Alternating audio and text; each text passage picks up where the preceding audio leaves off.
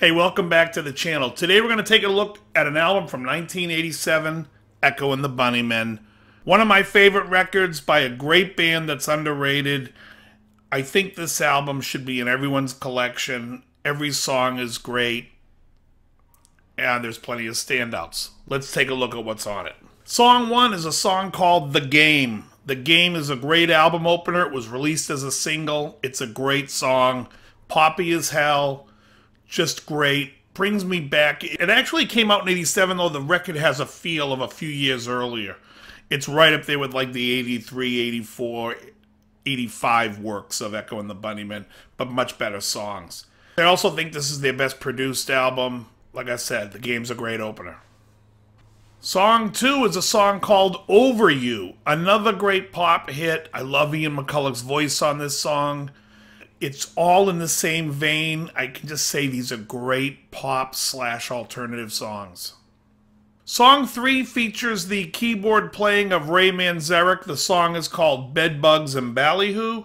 This was a big hit for Echo and the Bunnymen at the time this came out. I remember this being all over the radio. One of my favorites on the album. Song 4, All in Your Mind. For me, this one is a little bit more of a driving beat, a darker sound, then the hook lightens up. Just a great song. I love Ian McCulloch's voice in this one, where he goes to his talking low voice and then sings. The quality of his voice I really like. This song is also a great song. So far we're in 4 songs in, and every song is fantastic. Song 5 is a song called Bombers Bay, my absolute favorite song on this record. I really love it. It's pop goodness. It's alternative goodness. It's rock goodness. It's great. Check it out. Bombers Bay, Song 5. Song 6 is a classic, legendary song by the band called Lips Like Sugar. If you don't know Lips Like Sugar, I suggest you move out of a cave and come into society. It's a great song. It really is. One of those songs where it's probably the biggest hit on the album, probably deserves to be. I personally like Bombers Bay ahead of it better, but this is fantastic. Song 7 is a song called Lost and Found. Another great pop song.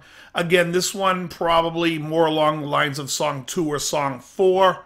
Not as strong as Song The Game, Bedbugs and Ballyhoo, Lips Like Sugar, or Bombers Bay, but it's still great. We are 7 songs deep. Every song so far I think is excellent. And it doesn't stop there. Song 8, New Direction. Great, fantastic, excellent song. Song 9 is a song called Blue Blue Ocean. Very good song. This song might be where we start to see a little kink in the armor. It's a great song. It's not as fantastic maybe as songs 1 through 8, but it's really, really great. Song 10, Satellite. This seems to evoke a more 60s style rock. Again, as good as Song 9, maybe not as strong as songs 1 through 8 on the album, but it's still great. This is an album that should not be overlooked. Okay, we have Song 11, one more to go. All My Life, this might be the worst song on the album. It's an okay song. I'm not going to say it's great. It's okay. For me, the song is when you get 11 songs and 10 of them are in the great, this album needs to be looked at.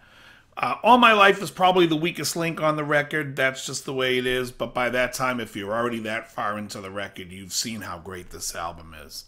Anyways, check it out. The link in the description will be so you can listen to it on Spotify. I hope you dig it. Let me know what you think. Very good.